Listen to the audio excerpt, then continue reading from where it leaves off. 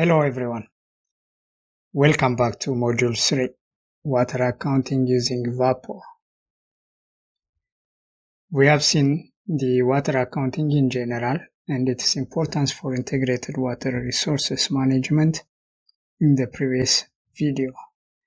In this short video, we will talk about rapid water accounting.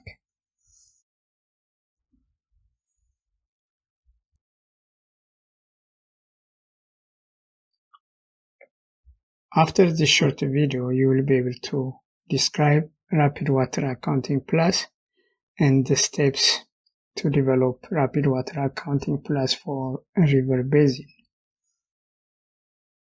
Water Accounting Plus is a water accounting methodology which uses mainly remotely sensed data and other open access information.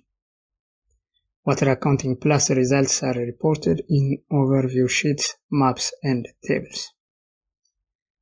Water Accounting Plus is a water accounting system developed by IHE Delft and its partners FAO and IMI. Water Accounting Plus aims to report on the availability and use of water at river basin level. It is essentially based on open access satellite measurements, allowing computing of water consumption, flows, fluxes, and storage by land and water use classes.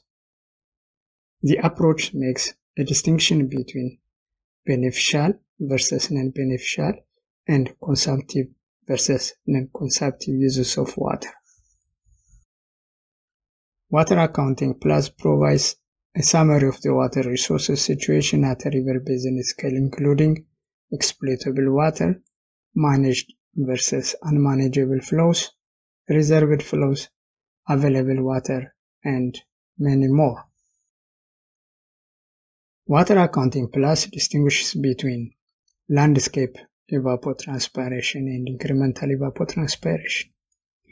The landscape evapotranspiration is the evapotranspiration from rainfall, and the incremental evapotranspiration is that part of the evapotranspiration which is coming from natural and man-made withdrawals by natural vegetation such as forest subtracting water from groundwater and water supplied as a form of irrigation.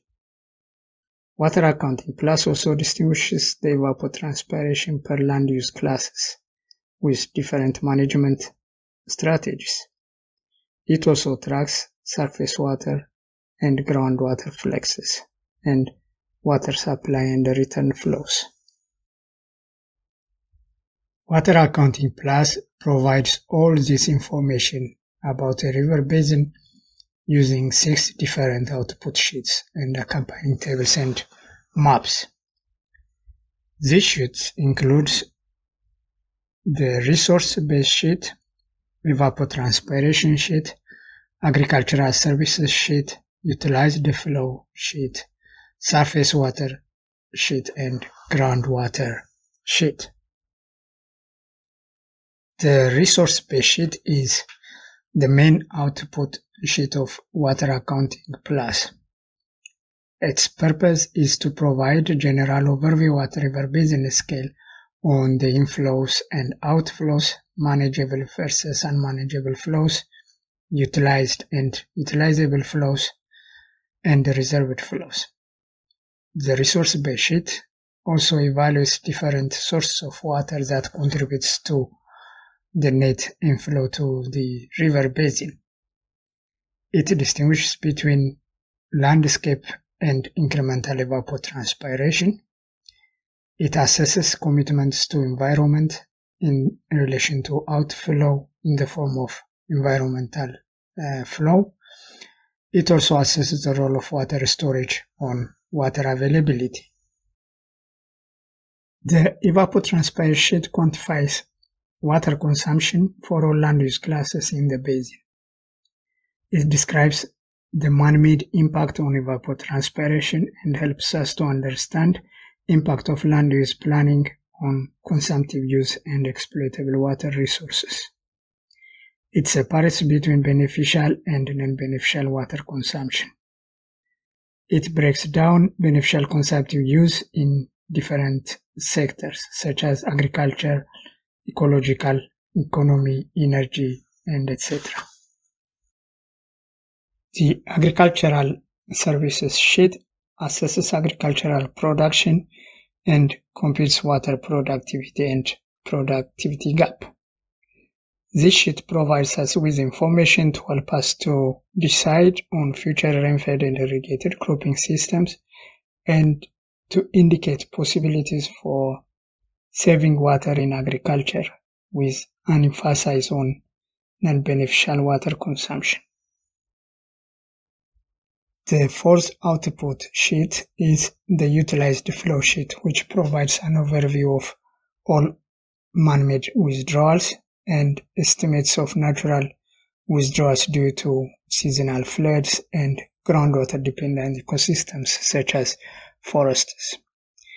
It describes surface water and groundwater contribution to total withdrawals and distinguishes between consumed and non-consumed water, and also recognizes recoverable and non-recoverable flows.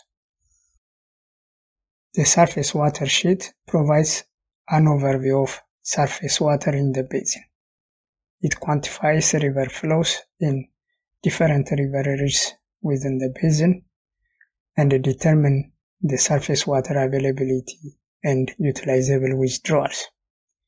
It estimates surface water storage and reports if monthly environmental flow requirements are met. The groundwater sheet assesses the role of groundwater in renewable water resources and map groundwater withdrawals for irrigation. It also assesses aquifers as a storage reservoir for drought and their role as a buffering mechanism. Even though Water Accounting Plus is based on open access satellite measurements and open access data, to do the complete Water Accounting Plus analysis and to produce all the 6 sheets, detailed data on various inputs are needed. All of the data needed to do a complete Water Accounting Plus may not be available for a river basin.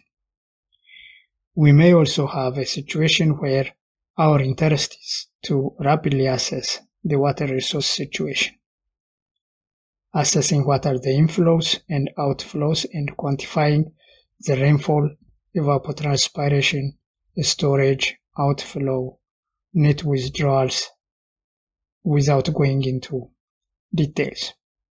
In these cases, we are interested only to produce the resource-based sheet, which contains summary of the water resource situation. This kind of water accounting where we are interested in assessing water resource situation of a river basin by producing only the resource-based sheet and accompanying tables and maps is what we call rapid water accounting. We need to follow several steps to do Rapid Water Accounting Plus. The first step involves reviewing of the water resource situation of the river basin you wanted to carry out a Rapid Water Accounting Plus from literature and local information. Then collect the required data. We will discuss the data need for Water Accounting Plus in Unit 2. After collecting the required data, the next step is to do data checks. As Water Accounting Plus uses mainly open access satellite data, the data to be used need to be checked against direct observations on the ground. In Unit 3, we will discuss how we can compare satellite estimates with in situ measurements. The next step is to split the evapotranspiration to its rainfall and incremental components. In Unit 4, we will discuss how we can split evapotranspiration to its components. After splitting evapotranspiration, the next step is to compute rainfall and incremental evapotranspiration per land use categories. Water Accounting Plus classifies land use into 4 categories. These categories will be discussed in Unit 2. At this stage, we will have all the data we need to compute annual resource base sheet. Therefore, the next step is to produce the sheets.